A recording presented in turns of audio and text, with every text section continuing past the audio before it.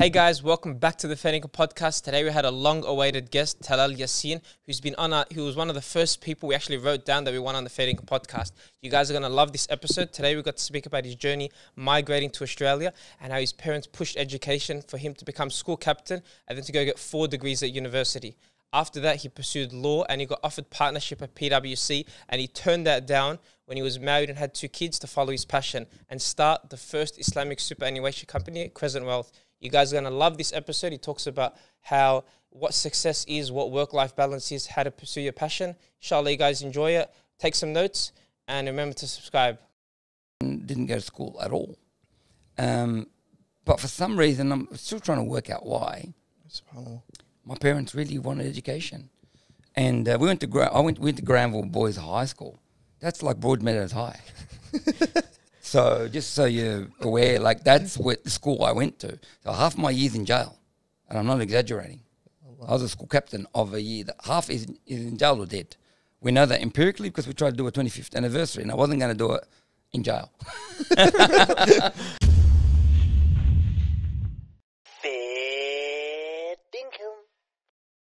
But yeah, I reckon best way to start it is with flow. I don't know if you're happy with that, because usually when we start going, hi, how are you? Oh yeah, let's flow. No. That's for sure. So, no time for that. To flow, quick question. Yeah? Have you ever Googled yourself? I Google myself at least once a week. And at least once a week. It's called a vanity search. And whoever called it that must have had real issues. But for me, who you are online actually represents who you are today. True. Everybody, you're sitting there talking to somebody, like right in front of you, they'll Google you.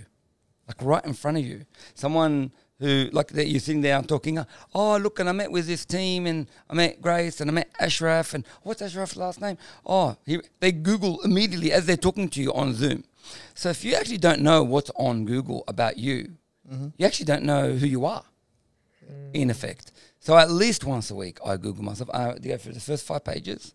But the first page I focus on. Oh, wow. Okay, beautiful. Because I was going to say, this sounds so irrelevant now that I look at it. I was going to say, I looked at your date of birth, and it said 2nd of January. 1st of January. 1st of January. Yeah. Which made me laugh, because that's the same thing as everybody else. I think my dad and you share a birthday. Yes. And so 16 of my other Our parents had and good timing, you know. Everybody timed it perfectly. After the fireworks, everyone was popping out. But that's why I was laughing. I was like, subhanAllah. Yeah, I know. I was like, and then you started speaking about I had to Google and do a vanity search. I'm like, damn, maybe this wasn't going down the same path I wanted to go down. But alhamdulillah, it's good. It's a way for us to break the ice, inshallah. For people who don't know, inshallah, we're going to add a little trailer at the start in order for us to develop on who you are as a person and why we brought you on as a guest and why we think you're going to be of great benefit to not only ourselves but to the audience, inshallah. So we'll welcome Talal Yassine onto the podcast. Thank you. Pleasure to be here. It's amazing. Amazing you came down. This has been in the works for how long? About 6-7 months now? Something like that. Yeah. He's busy guy, mashallah. Yeah. But yeah, I guess this is a good way to kind of segue into speaking about your date of birth. We'll talk a little bit about your upbringing and your early life, because I think one thing that's well documented is that you're from a low socioeconomic background, and you had how many brothers and sisters was it? I still have them, alhamdulillah. Alhamdulillah. I did 8 of us. So I'm the eldest of 8, and I got there's 6 boys altogether. So I got 5 brothers and 2 sisters. Yeah, and grew up in the main streets of Sunshine. I mean, I grew up for a lot of your listeners are in Melbourne, so I grew up in the equivalent of Sunshine, in a suburb called Guildford and Auburn, which is pretty well known in Western Sydney. Yep. You know, the area, Guildford, Marylands, Auburn, which is different to Lakemba, Bankstown, so got a different pocket. You know, it's kind of like Altona and Newport and Sunshine, etc. But interestingly, I have a lot of relatives that still live in Sunshine. So as I was coming here to the studio, and I look around the street as I arrive, it's like from my childhood memories, you know, of Sunshine, which is great memories of seeing Rellos in Melbourne. We'd come down once a year at Christmas time. And so I guess they could be called the mean streets, the Bronx, whatever you want to call them. But but it's where I grew up. You know, it's Definitely. where I belong, where I found myself and who I am really. Definitely. I know you and your family migrated from Lebanon. Just to know, were you from the city in Lebanon, or were you from? No, we were from the country. So we went from a village called Izal, Izal, Lebanon, Okay. which is north Lebanon, like next to the Syrian border, and where we were tobacco farmers, because nothing grew up there. You know, tobacco doesn't need much water. We were closed off for 6 months of the year.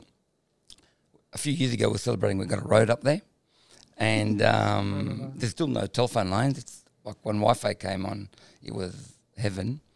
And it's about an hour north of Tripoli.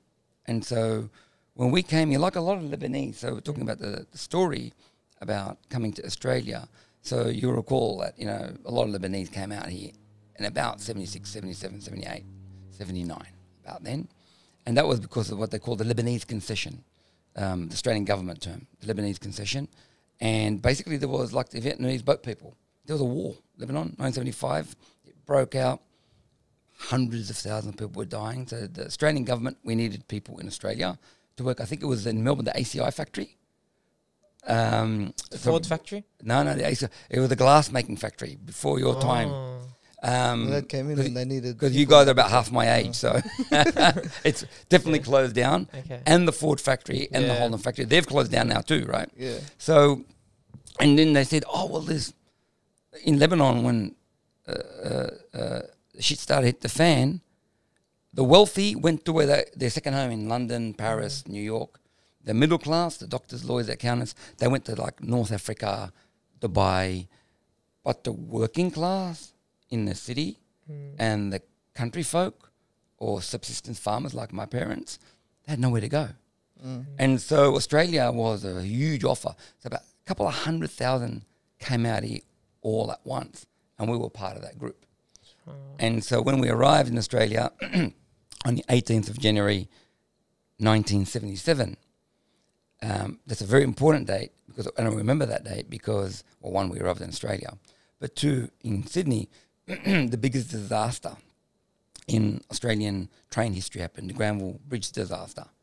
A bridge fell on a train in Granville and killed 144 people, I think, or something to that effect.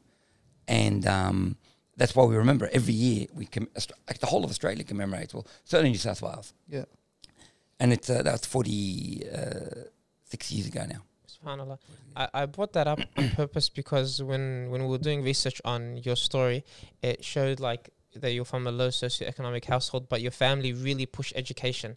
And at least we know, because a lot of the Lebanese here from Melbourne, they're from the village, and when they come here, they're not pushing education. And I saw, you can probably correct me, but it said with your 8 siblings, there's about 30 degrees between 8 of you. Yeah. When I SubhanAllah. saw that, it's like they're really pushing education. Yeah, education was really important in my family. Both mum and dad didn't go to school at all. Like, can't read or write Arabic or English. And so that's the way I define the middle class, right? So people who have educated parents, like if your parent happens to be a teacher or a doctor or something, just something, or even a tradie, you know, I consider you middle class these days. But my parents had no profession and didn't go to school at all. But for some reason, I'm still trying to work out why. My parents really wanted education, and we went to Granville Boys High School. That's like Broadmeadows High. So just so you're aware, like that's the school I went to. So half my year's in jail, and I'm not exaggerating. I was a school captain of a year that half is in jail or dead. We know that empirically because we tried to do a 25th anniversary, and I wasn't going to do it in jail. I was not going to go to Her Majesty's pleasure because it was a socio-economic area that we grew up in, right? Yeah. And so not to coat it in any way.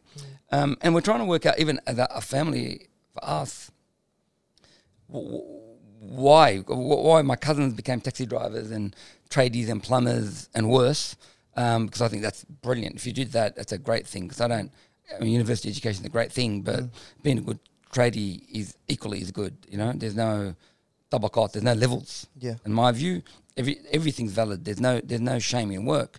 And we'll talk about what I did. Only 5 years ago, 6 years ago, I gave up my taxi license.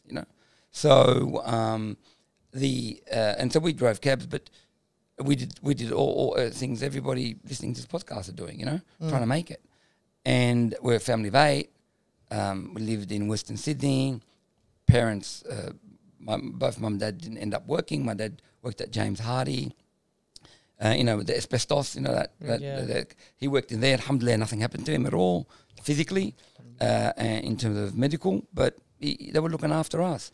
And so we still can't work out why because it's not like my mum and dad could help us with homework. It's not like we went to a great school, It's not like, but one thing we did have was unconditional love. 2, an expectation without expectation. So what we mean by that is that mum and dad, like, are you studying? Tadrus? How are you going? How are things? Because I could not tell how we were actually going. But at the same time, if I became, my dad wasn't a lawyer or a doctor, and, you had to live up to, well, I got to be like my dad, I call it the middle class expectation syndrome, where their kids are stressed because they don't follow in the footsteps of their dad or their mum, who are brilliant, Oh, okay, yeah. So that gave us a bit of freedom, right? So basically, if I made it out of school without getting a criminal record, I did well. So that was the expectation, right? What a bar. But so this is where I kind of think about, like, you made me think about, for example, the expectations that parents put on their kids, And one thing that I noticed was the fact that, like, you have people that they live their lives or they live their dreams through their kids. So do you feel like part of that would have been like your parents, the soccer dads and the football dads, how they've always wanted to play like major leagues or in like the Premier League or so on, and then they push their sons or their daughters to do it. It's like they didn't have the chance to, so they really want to push their kids to do that. Or do you feel like it was just out of like they see the benefit in education, so they kind of pushed you guys to pursue that? I think my parents, they were the second one, not the first one. My parents weren't tiger parents for education. Soccer dad, yalla, come on, move it, hurry up, get up, move, It wasn't any of that. They were too busy to do that. There's 8 of us. They barely got through life, right? That micromanaging of us, like, wasn't like that. That didn't happen.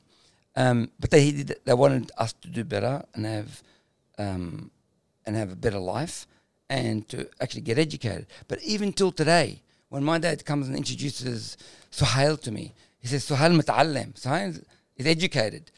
And I go, so what do you mean, Dad, muta'allim? He finished school. Like, that's his level, right? And so, to some extent, my parents in particular succeeded beyond their wildest dreams, but actually they're victims of that as well. I get you. Right? They're victims of that as well. Because if their sons have masters and are professors and went to Harvard and are thinking of esoteric things and, structured financial products, and they're like still like, I went to the job site. What do you do? I build like that. And they're not unintelligent people. They're very intelligent people, but just don't understand the ways of Australia. And to some extent, when we come home and talk to them, I don't understand either, and talk to them, we have trouble explaining where we got to, because they, alhamdulillah, support us and educate us at a level where we're contributing to, hopefully, to the community and to our community and the social fabric of Australia in a way they just barely get. Yep. Especially with my dad, because my mum is a person who is, get up in the morning, go hard, do the hard work, don't stop. You're standing still, move, Yeah. Well, my dad's the complete opposite. He's like, well, so I'm like, calm down. Nuclear war, have a coffee. It's okay. Calm down. And that yin and that yang. And so we had that. And the reason we were never known to the police ever, I think also at school, was we were a hell of a lot more afraid of my mum than the police. Who'd rather be arrested by the police than, please don't tell my mum. Because and we had a few good breaks as well, of course. But my mum and my dad were really supportive of that, and they when they supported us, they weren't tight, like, you got to do this, don't embarrass me, you got to, it was none of that. It was more like, I'll take you to the class, I'll take you to school. You got a bad report because your brother read the report to me, and the other brother confirmed it. There's a validation process because they're not reading it. They're like, hey, I'm going to read Talal's report. Bilal, am I right? Okay, It's a three-way police interview. Two-step authentication. Yeah, literally. So my mum, then she'd actually go and talk to the teachers. She'd show up, and say, well, my son didn't do well in English. Why? Mm-hmm. Can you explain to me? And the teacher, she wouldn't know what was wrong with you. You got to see. Yep. But what can I do? And in the schools we went to, most of them anyway, because I went to 2 or 3 of them. That was very unusual to actually care about education and where you got to get. Like, everybody's aim was to get through it, whilst our aim was to get through it and succeed. So when I look at, for example, your story, and then I compare that to mine, one thing that stands out to me is the fact that I know that a lot of Lebanese parents, they value hard work, but they don't really understand what quality work is in comparison to hard work. And one thing that I tried to explain to my old man once, because he's a fruit and vegetable providor, and he goes around delivering fruit and veg early to different people and so on. But he always felt, and he actually turned to me in the car a couple weeks ago, and he looked at me and he goes, SubhanAllah, all this time I felt like if I wasn't working as hard and I wasn't breaking my back and I wasn't, pushing and it wasn't hurting me, like that means I'm not really benefiting. But then I look at what's going on now in the world, and there's people that sit down in an office in an air-conditioned room doing absolutely nothing, and they get triple, quadruple what I get, you know? And that's something that I try to relate to my parents. Like, they'll look at me at home when I'm working from home, doing tuck on the computer, as they say. Are you playing? You're on the toys again? They started laughing. And then I started to tell them, like, hey, like, this is actually, like, this is making a living, SubhanAllah, these days. And that's why I'm, like, looking at it. And I see this. But, like, my parents have the same thing. So we worked in the markets. My first job was working in the markets selling fruit. So you're talking about your parents. We were there, probably got my first job. I was 14, started at 3 o'clock in the morning, flew into markets, which is like your markets here. Yeah. And before the hipsters showed up and alternative, like, we still have markets. No hipster stuff. So Flemington's hipsters back in Sydney? No, it was then, and it's now real markets. Yep. Farmers bring fruit and they sell it. Yep. And so I'm very familiar with your dad's view of the world, because my dad had the same view, that you got to work hard, but working hard for them meant physical, meant time. It meant their frame of reference was not working smart, but for smart for them was go to school, get better skills to run that fruit shop. Yep.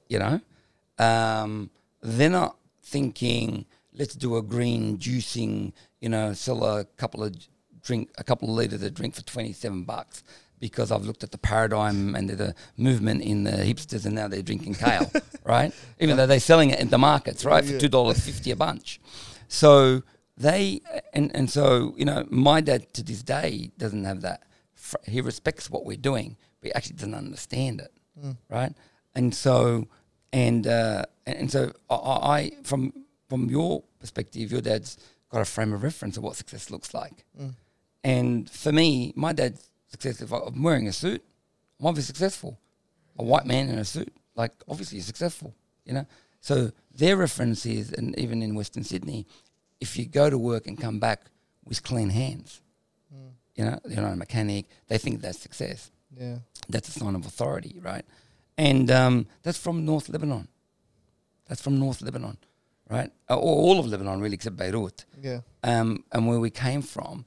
And, I got great respect for people like your dad and my dad and our mums, and who really are now, we're seeing it from the other angle, like, you don't understand me, how good I am, all the things I'm doing, like, don't you get it?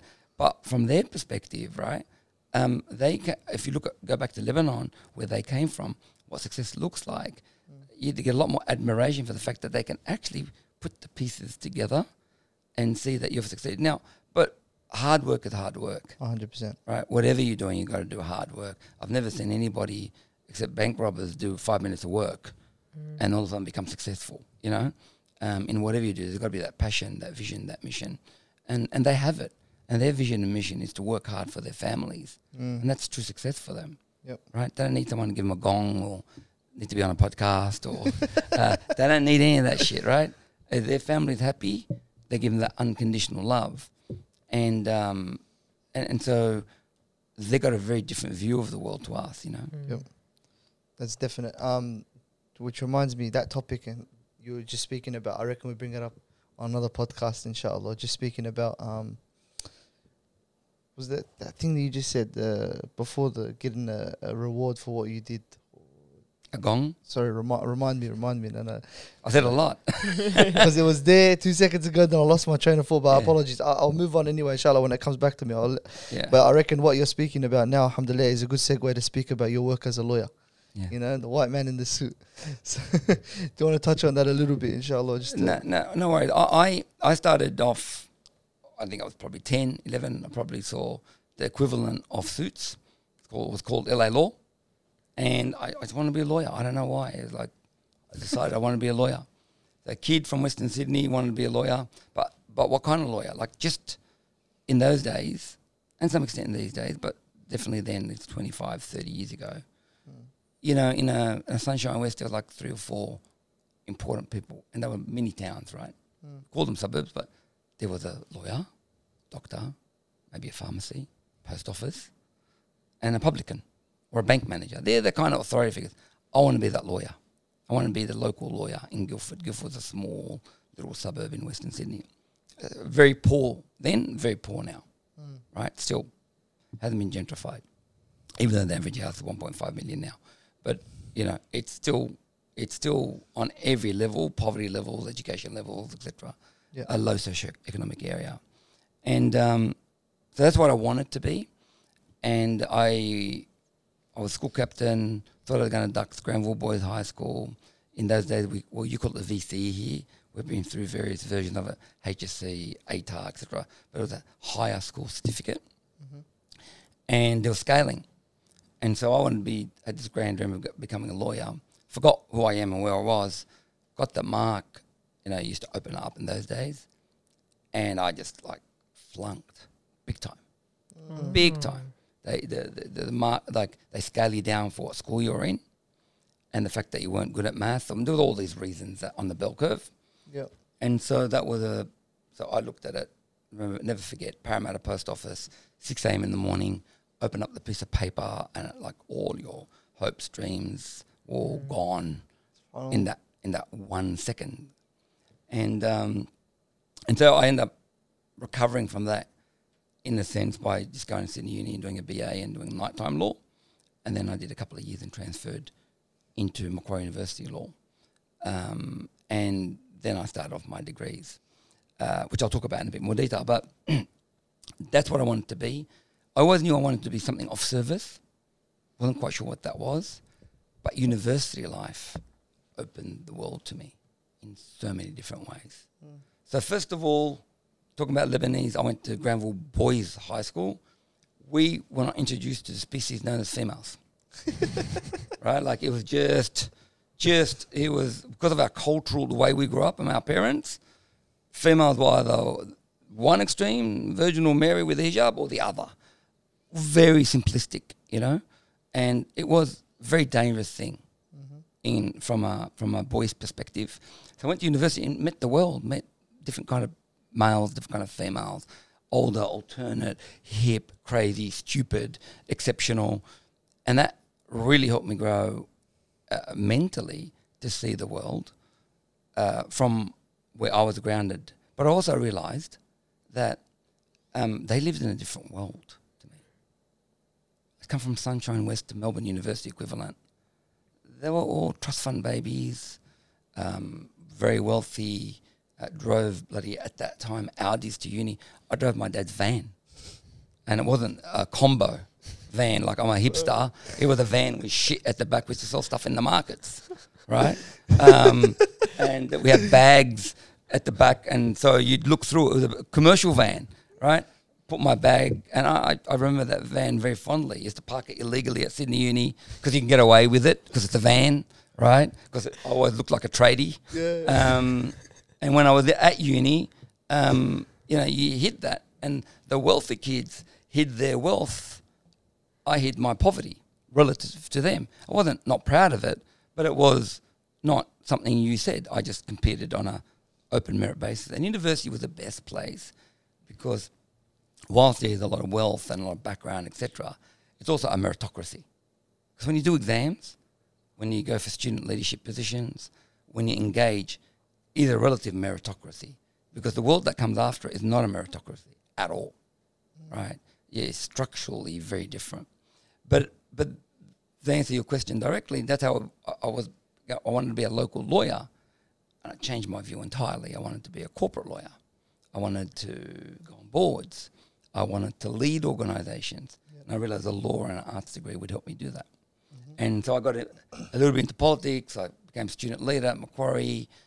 Now, meanwhile, just to, I guess, paint the full picture, I had 3 jobs. So I drove a cab, 2275 for 7 years on the weekend. I did 1 day every Wednesday at a law firm for 5 years. And I worked at a service station for about 6 years as well, throughout my university career and afterwards, as I was doing student leadership, because I still had to fund the family, fund myself, as all like before 28, before I was married, had kids, all the rest of it. And so what I learned is that some people have to struggle double to be in the same spot. Yep. And so my kids now that go to uni, that are 20 and 18, are those kids that I was talking about. Yep. Because they're there enjoying their life, really participating, really going hard. And I don't lament them, I don't diss them, but it is a different lens. When to show up, you need to travel for an hour and a half after working all weekend. And so Mondays were always usually a write-off for me, because Mondays was I would have worked on the service station. I would have went out. I would have went with my friends, because I did have a social life. I did a semi-double on the cab. So I'd work Saturday night to Sunday, like Saturday 3 a.m. to Sunday at 9 p.m. And I couldn't sleep. I was all buzzy from all the coffee. And then Monday, I wasn't focused at uni. Like, I could barely sit up, you know. So, and I'm sure a lot of people listening to the podcast would be familiar with like trying to like how the hustle they're trying to create, what life they're trying to create, and where they're trying to get to, because it's a common story. Yeah, it's crazy, because the reason you're probably looking at all of us who are laughing just 2 minutes ago is because literally word for word described what my university experience was like. Yeah. Because the boys were laughing about the fact that I used to do fruit and veg deliveries while I was doing my university degree as well, to help my old man with his business. And what used to happen was I used to park the van in the loading zone in the middle of La Trobe University. Yeah. And then I used to always come past the guy at security, used to be like, yeah, I know this guy, just let him go through. Yeah. And I used to park the van smack bang in the middle. Yeah. And then I would just go to my classes based off of the day. But subhanAllah, something, it's just, everything just like, it's just too relatable. I was just like, wow, is he talking about me? Yeah.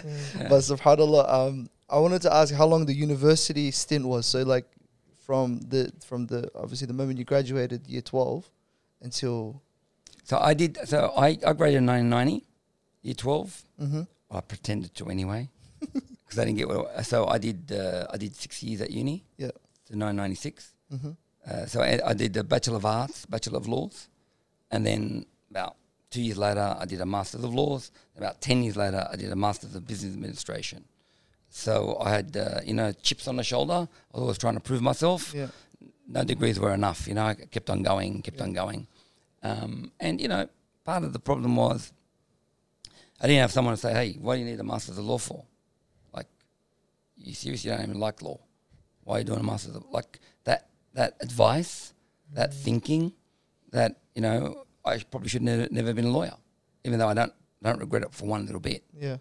But because it gave me so much skills and so much opportunity, but I probably should have did an MBA early. Should have went into business and consulting or management rather than law, because my personality was not attuned to being a lawyer, which is detailed, precise, anal. depressed.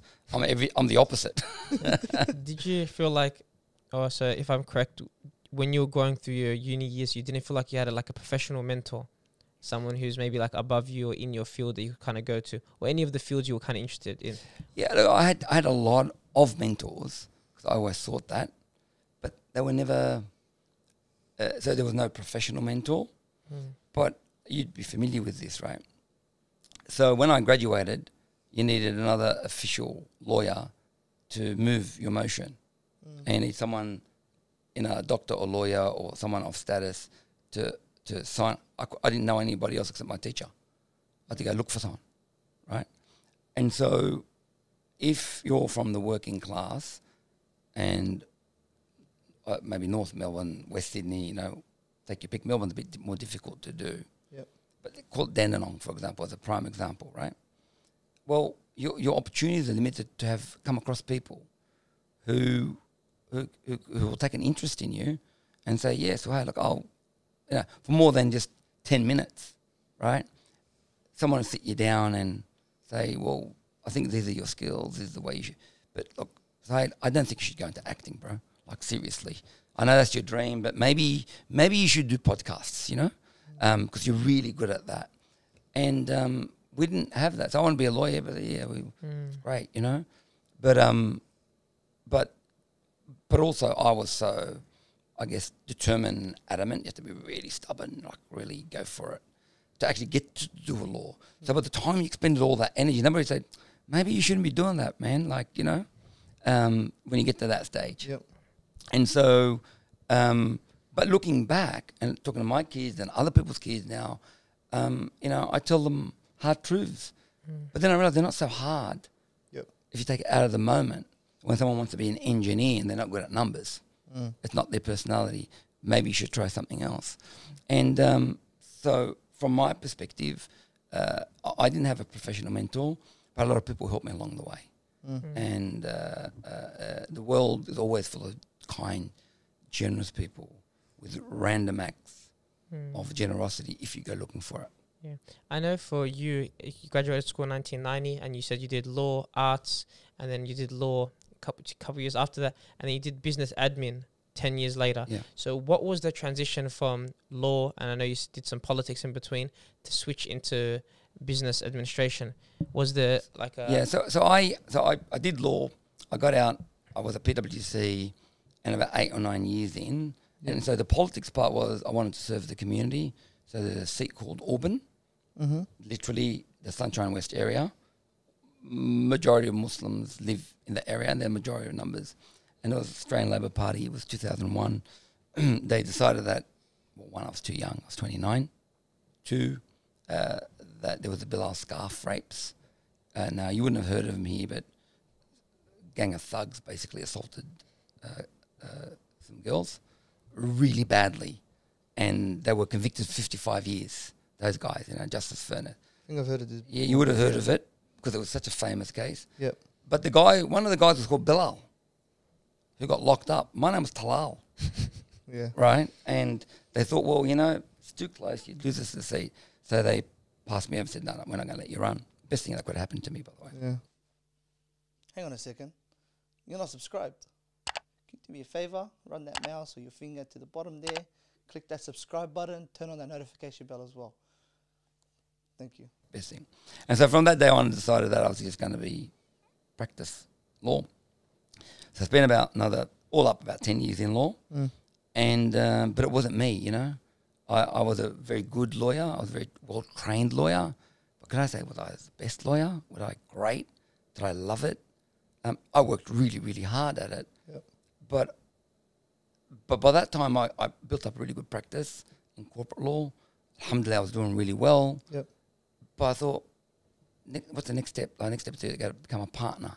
And they're the people that, get locked in for 30 years. They earn good money in the partnership. But I didn't want to be that person. I don't care what they gave me, And so then I did the MBA, said I should get more skills. And then I decided to go into investment banking. But was there a reason you went and, even in law, after 10 years, I want to go do an MBA now? Did someone recommend it? Did you just hate law? Was there a case that you I didn't want to go to the next step in law. Okay. Because you go to partnership, you're actually, they call them golden handcuffs. So if you leave, you lose money. Oh, Right? Because okay. you're part of a business then. Because you buy in, yeah. You buy in, right? And I watch Suits. and so you become, sorry? I watch Suits, that's why. Okay. Yeah. Yeah, so you buy in, and I was like 31 or 30 or something like that, and I'm like, man, I look at the guy I loved the best, a guy called Mark, name, and we're sitting around a partners meeting. So there's equity partners and non-equity partners. So partners who are really wannabe partners, they're called partners. They got all the liability, but none of the equity, none of the money, none of the shares. And he was one of the guys that we're out lunch, I'll never forget it. And he said, so how are you, Talal? And I said, I'm brilliant, Mark. Yes. I said, you're a bit chirpy today. What's like kind of happened? Did you build something? Or he goes, oh, Talal, the Conveyancing Act, New South Wales, and the Land Property Act was amended. And so my clients under Section 49, as it interweaves with Section 52, will get this benefit. And I said, I love you, Mark, but I don't want to be that in 30 years. Excited about a Conveyancing Act. He was truly excited. It really meant millions of dollars for his big property clients. Wow. And I thought, and I liked this guy a lot. He taught me a lot. He was magnificent. I was very happy. But do I really want to be that guy in 20 years? Yeah. And that's success, by the way. That's success. And so, no, it's probably not me. That's when I decided that I need to do something different and use my other skills, you know. That's what I was going to ask. Like, what was the moment? What was the turning point that made you go, you know what? This isn't my cup of tea, you know? I need to... And how old were you at the time? Because that'll kind of like predicate. And what was your current life situation? Is that'll predicate how difficult of a decision that was at the time? So yeah. So I was in the early 30s. Yeah. And I was married. Yeah. I had 2 kids. Oh, wow. And I was working for PWC, probably one of the only of Lebanese Muslims, a lot of Muslims, but they were Indian and Pakistani, and they were middle class Bengalis, and so. But from the Lebanese cohort, North Lebanon, I was probably one of 3 in the whole of the firm. Buildings. We're doing 5,000 people in one office, and so that's the context in which I made that decision. But I guess that goes to my broader thinking about what does true success look like. They're the symbols of success. You got a car, you got a house, a boat. You know, the people think that's success. For me, they're symbols of success, and they're halal as long as you earn the halal to you, with being humble about it, of course. But that's not success. That is not the definition of success in my view. Success, in my view, is achieving something you're passionate about with purpose and which you work hard to strive to. It doesn't just sort of happen over a period of time where you're content. And people define it as happiness. I don't define it as happiness. Happiness is a state of mind. I'm always happy, no matter what's happening. When I was driving a taxi, I was happy. When I was working at a service station, I was happy. If I go back to driving a taxi, I'll be a happy guy.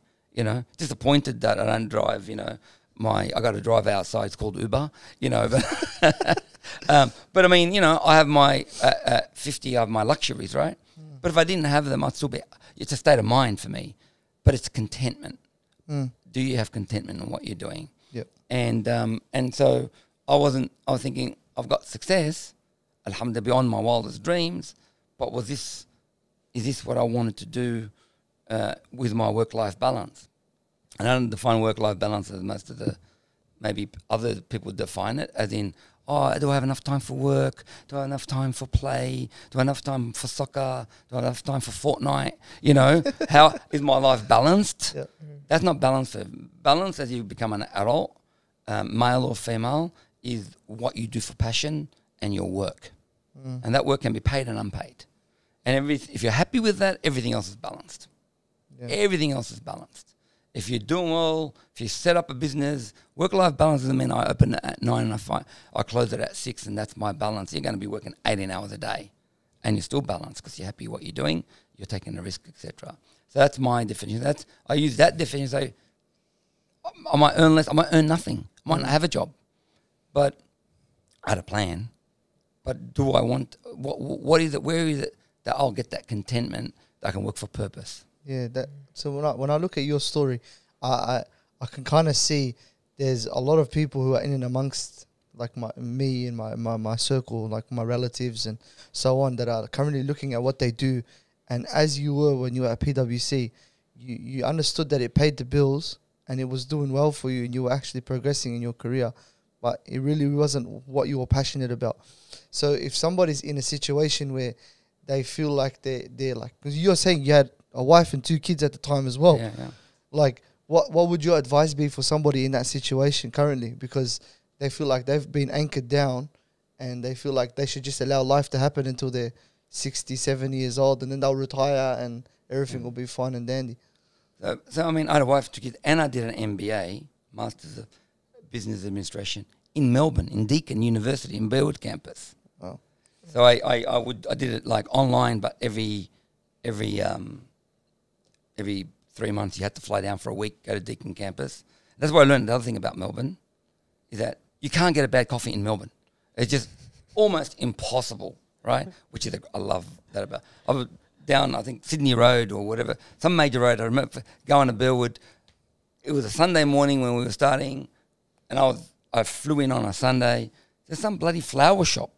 A lot of the coffee shops were closed. Flower shop in the middle of a major road. I stopped and I got a coffee from the girl. It was one of the best coffee that I ever got made compared to Sydney. It was a Sunday morning, all right? So that's one thing I learned. That's just a side note.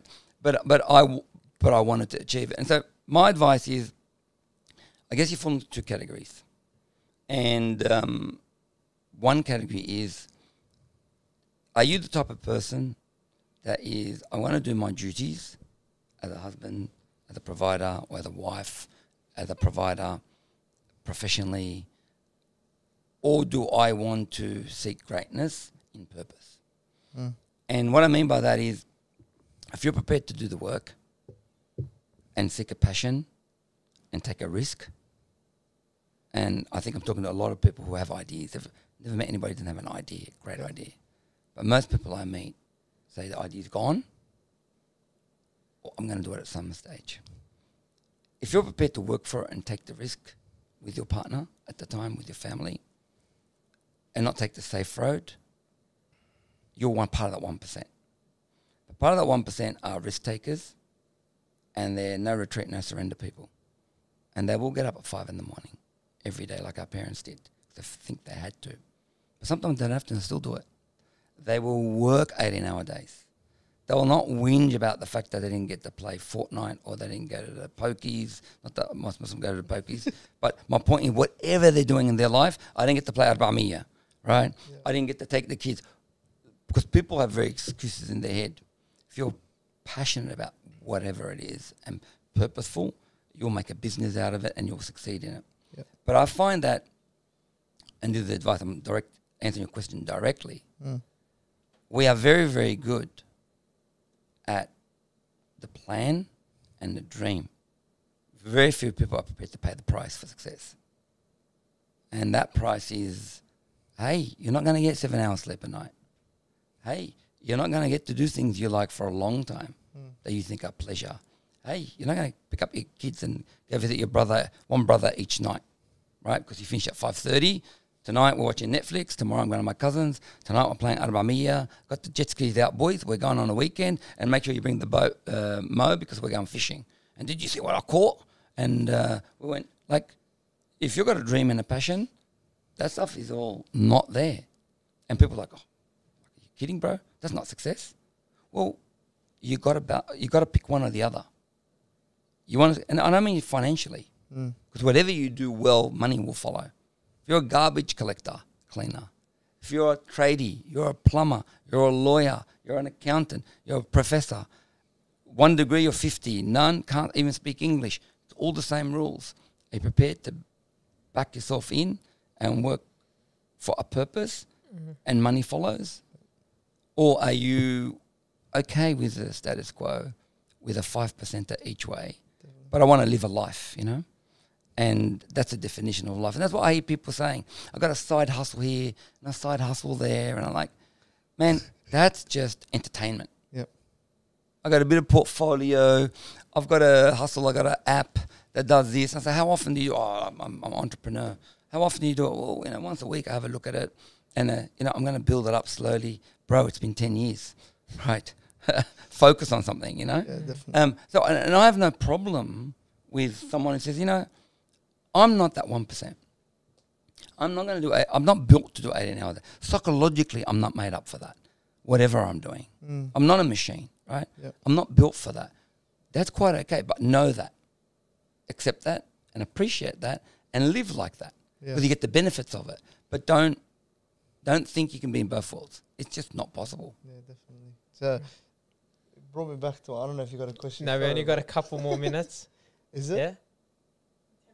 Oh, easy. Oh, wow. Okay, we got time. So I have that train of thought. Let's come back on the tracks. Amen. So Excellent. it came back, yeah, alhamdulillah. So, and it's it was me. I just wanted to speak about, we're in an era of fast money. Everyone wants to make money now, cryptocurrency and NFTs and so on and so forth, and nobody understands what the value of hard work is now. Yeah, and nobody really understands, because with this podcast, we thought, like, from the beginning, like, if we're gonna do this, we have to put our head down and just go 150% every time, and whether or not we get the views or we get the subscribers or so on and so forth, it's gonna have to happen every day.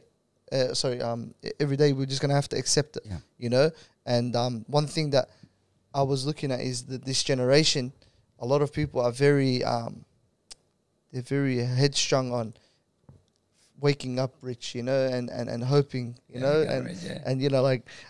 I just make this right investment, or like if I just I put $500 in this pyramid scheme by the name of ACN, but we'll carry on from there. I don't know if everyone else copped it, but a lot of people in my area copped the huddle. Everyone wants to make fast money. Can you please speak on how a world where you wake up rich one day doesn't exist? Yeah. So I have a different view of that, of the current generation today. So my view is, forever and a day, when people get older, their memory fades, and they start saying, in my day, when I was around, when I was growing up, I don't believe in that shit. I believe this generation are a great generation. I believe they're no different to my generation, or my parents, or their parents, or their parents, or their parents. It's just, when you get older, if you start saying, you listen to that shit, you're doing that stuff, in my day, you're old. That's all that's happened, right? This generation is no different to any past generation. No different. Maybe different tools, crypto, NFT, etc., but they're no different. Everybody wants to succeed. But now it's just more out there, where there's better ways of stealing their money, all right, effectively. I'll explain what I mean. In every generation since Prophet Muhammad's time, peace be upon him, there were people who wanted to make it, and it's usually young men and women, but a lot of young, headstrong men who are just looking for the hustle, all right? I'm going to outsmart the system. I'm going to outbid the system. And about 1% do, like outsmart it of that group, because it's just a random game of luck. That one person said, I made $1 million, other 99% invest in crypto or whatever it is. But there's many versions of it before crypto. Now, but it doesn't change the other 1% rule. That there's only 1% of people prepared to work for what they have achieved. I've never met anybody in my life, even the most famous podcasters, like even Rogan or Andrew Tate, right? Love him or like him, or Jordan Peterson, or a Kardashians, and you say, well, or Warren Buffett, or Kobe. They're from different worlds, right? All of them have one thing in common: hate them or love them. They work their asses off, 5 a.m. to 9 p.m. So they don't do the 9 to 5, they do the 5 to 9. Number one. Number two, it's called sustainable success, not success. Hey, I did a good deal, bro. I bought the jet skis, then you can't repeat. Success in the short term is relatively easy, right? Especially if you cheat a bit or you get good luck. It's a long-term success that matters. And this generation is no different to any other generation. they're just as hardworking, they're just as good, they're just as able to succeed, but they've got to follow the rules of that 1% if they are part of that 1%. Nobody ever woke up rich except if you're a Saudi prince. You were born rich, and, you know, that's or if you're born rich as someone's kid. But that's not exactly a great fate. We can talk about it later. But my point is, I'm not going to sit here as a middle-aged man preaching to a 25-year-old, you're not working hard enough, you're not good enough. I actually think you're good enough, you can work hard enough, you can succeed exceptionally well if you follow the tried and true and only way to succeed, and that is self-contentment, work hard for a purpose and work long for a purpose. And this podcast is a great example. Today's podcast is really, really bloody hard. And you're talking to people in the air. You can't, there's nobody clapping for you. There's no ching-ching that comes in, not a profit and loss. Every day you got to get up and find people to talk to, and you're not sure how it's going to go. Maybe after, as a lag effect, you can see how many people watched it and whatever. And then one day some boring guy comes and talks and you thought, yeah, that was okay. And then it goes viral, and all of a sudden, how did that happen? And then there's the most interesting. So I'm just painting a picture here. But it's important. It's for a purpose. It's over a long period of time, and it's something you're passionate about that you're prepared to work for. Now, compare that to all the boys and girls you talk to, and I talk to me, about their ideas in life about, man, put an app together to do this and do that, and, you know, and 6 weeks later they got another app story, you know, when you need 1 or 2 ideas and work on them. And so I guess the summary of all that is, if I had to take a takeaway, is that this generation is no different to any other generation. Yeah. They're being ripped off by crypto. In past generations, they were ripped off by other systems that weren't as sophisticated. These are just sexier systems, right? But they've got the same issue. How do I get ahead? How do I hustle? How do I build myself? How do I build my family and my wealth?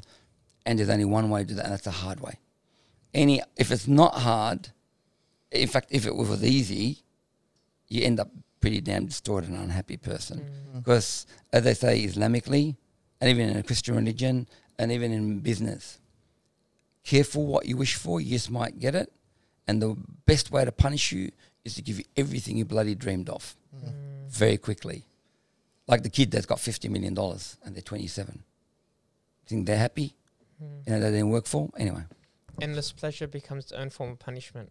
Absolutely. Because there's no the journey, and there's been every song in the world, the journey is the pleasure, not even the destination. Because you get to the destination and you realize, I like it, but I like the fact I got here because I struggled. You don't like the fact that you got here, because joy and pleasure doesn't happen when you get to the destination. If that's what you think, if you think you're going to buy that Ferrari, or you're going to buy that Aston Martin, or you're going to go to that holiday, or you're going to marry that woman or that guy, or you're going to build that business, or you're going to get your name on the sign, they're milestones to joy, to your achievement, but it doesn't bring you happiness. And if you think that is your motivator, when you get that Ferrari, you're going to be a very unhappy person, you know. When you find out that the services cost $200,000 a piece. Yeah.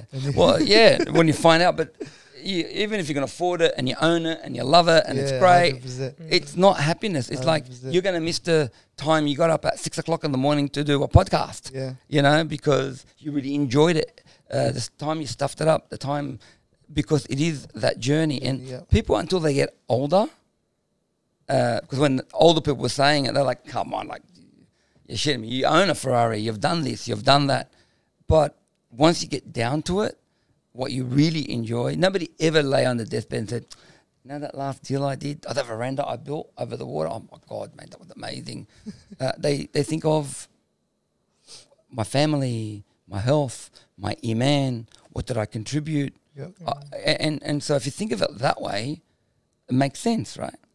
But if you're 23, 24, 25, under 30, you built yourself up to a particular position, you're starting a family, say, how do I succeed and how do I win? It's only that 1%. And I feel like sometimes we listen to people when they say they're 70, 80 in their deathbed and they talk about their regrets. They say they work too hard. But something you said today is even when you're working hard, it should be either towards a service to benefit people, or it's either something you're passionate about. I don't think people would say they work too hard if there was something they were passionate about, or they're helping the community or something like that. Yeah, because it's enjoyable. Because it's not work. Volunteered too much. Yeah. Well, it's not work. If you, I'm like a kid in a lolly shop in the Crescent Wealth Institute for that. I will do 18-hour days. Not because I'm working, because I love what I'm doing. And like a kid in a lolly shop, right? If you put a 5-year-old, I got a 5-year-old, put him in a lolly shop, they will eat the lollies until they get sick. Yeah. That's the only time they'll stop, because they love they love it, right? Mm-hmm. And if you love what you're doing, if you met anybody, if you go to uni, you're doing a subject, you're doing biology. I hated biology. I did one subject in biology. But I met a guy who was so excited and passionate about it, I started to like it. Yeah. Right? And I'm terrible at it. If you go to, I don't know, deliver rubbish at the tip, and the person you meet at the tip, obviously they went to school before, are passionate, the recycling's over there, Talal, this here, the refrigerator's over here, all the whites, and mattresses, don't put them there, they got a special, and they're $120 extra, but they love what they do, they're present, they're available, they're joyous people. I'd much rather that person than the person who's not got joy and not loving their life. And they go to work every day, even though they don't own it, loving what they do. And I've never met anybody who's built a business that's successful. And I mean commercially, not only commercially, because commercial follows, and financially, but any kind of business, any kind of franchise, any kind of ecosystem that isn't, in fact, giving first and doing what they're doing and loving it, right? Like a imam builds a mosque. Have you met those imams that come from the old country and they're doing it by inna lillahi wa inna, and they're like you gotta pray, you gotta come, and then the imam who's plenty of them in Melbourne, mashallah, was smiling. Assalamu alaikum akhi. Where do you want to meet? What do you want to do? How do you want to do it? And people flock to them like flies, right? And I can name you several in Melbourne and Sydney, actually, but definitely Melbourne, because there's a few of them. And they're passionate about what they do. They're authentic. They're real, right? And talk about finance. Commercially, what I want the mosque to be built up. Whole Preston Mosque was built, like, recently. It's happening all over the place. It's the same in life and the same in business. Definitely. You can't fake that aura. People can sniff it from a mile away. Definitely. Yeah. But I'm just conscious of time. Yeah. I think we'll end up like all the questions that we didn't have answered today, inshallah. We didn't even talk about Crescent Wealth. Yeah. It's like the next time. Well, no, definitely will. I think we'll continue the journey, inshallah, in the next podcast. But to wrap it up, so Grace doesn't shoot us. Don't forget. Thank you very much, Talal, first of all, for coming on, taking time out of your busy schedule. Quite obviously, you got your driver. I mean, in brackets, Uber driver. No, thanks. Well, it's a pleasure being here. Thank you for putting it on. I'm honoured that you're having me on, and I'd love to come back and chat. I really enjoy talking to you guys and talking to the audience through you. You know. Ahla sahla, bed baytek. Even though it's not my house, you know, it's almost probably old. But thank you very much for coming on, Talal. Honestly, we'll definitely have you on again, inshallah. And then we'll delve into the other topics we wanted to speak about. Guys, don't forget to like, comment, and subscribe. And quickly get off the thing before, he's got to get going. So take care. Assalamu alaikum.